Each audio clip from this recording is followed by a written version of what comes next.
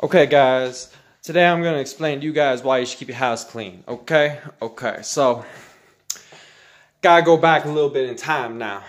We got yourself, months ago, I kept waking up with a spider bite.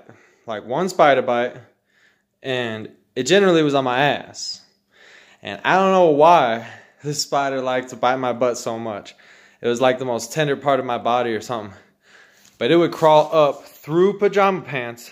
Boom. Either that or it could bite me through my pajama pants, but I doubt it. I don't know how I kept getting these spider bites. Sometimes they'd be on my leg, like down here. That's why I represent the spiders. I try to fend them away with my spider pants. See that? Got spider pants going. And bing, bang, boom. No more spider bites. Psych. I think what happened was the spider died. Because let me take you upstairs. Today's the cleaning video.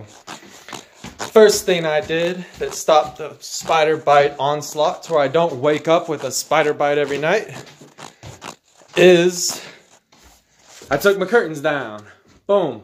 I sleep right over here where all those clothes are. And I took my curtains down. Second thing I did is I emptied out my closet. And back there, that very corner, back there, I found a huge-ass spider web all up on these clothes somewhere. I think it was this clothing right here. Had that there. Let's see if I can get you right there. Right there, I had that spider web all up on it. I found the dead spider. There's the culprit, motherfucker. And let me tell you, that's why you should keep your house clean, because... Oh, let me get this bad boy up into trash now. You trash, boy. Boom, boom, boom. Yeah, it's gone.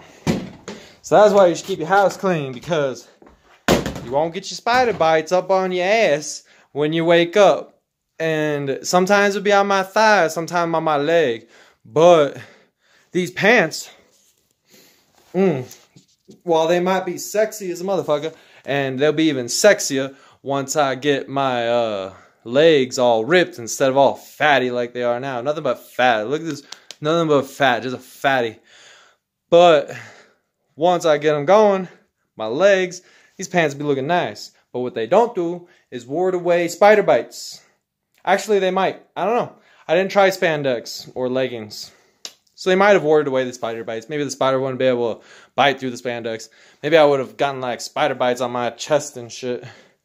But it was always pajamas, like loose pajamas. That spider would work its way up in there while I was asleep, bite my ass, and then work its way out. I know that sounds stupid, but it's true.